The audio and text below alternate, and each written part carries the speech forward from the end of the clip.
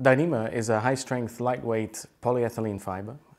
It is 15 times stronger than steel and about 2 times lighter than carbon fiber itself.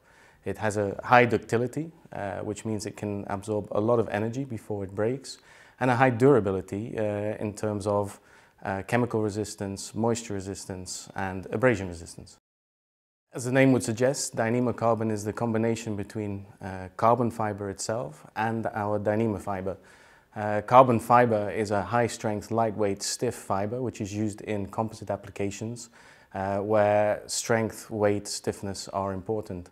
However, in itself, it's intrinsically quite brittle. So Dyneema carbon is where we combine the ductility and the durability of the Dyneema fiber together with the stiffness and weight of the carbon fiber to come with a reinforcement solution for thermoset composites.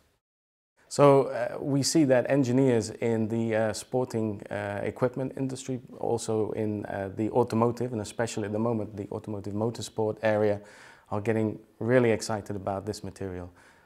In the automotive motorsport world, they are being used in the front wings where collisions can cause spectacular breakage of carbon fiber components and result in either injury or loss of race time. So when you have an impact and you have Dyneema carbon in your front wing or your impact panel, what happens is that the Dyneema will absorb a lot of energy and will not break.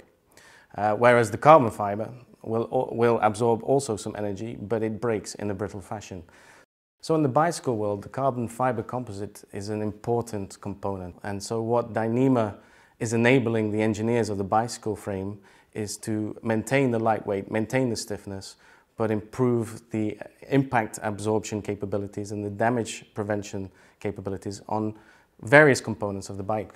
They are specifically looking into areas where impact damage is an issue, where vibrational dampening is needed to improve the feel and endurance and comfort of the athlete without compromising on stiffness and power transmission. The first thing that I think athletes will notice when they're playing with equipment using Dyneema carbon is the fact that it actually is super light and super stiff. They will feel that the sweet spot becomes even sweeter. Dyneema carbon has been designed to be used with thermoset composite resins. Primarily, essentially it is the same as using carbon fiber in the reinforcement, so it can be handled and processed in a relatively similar way. Dyneema carbon is quite striking in appearance because you have the black of the carbon fiber and you have the white of the Dyneema fiber.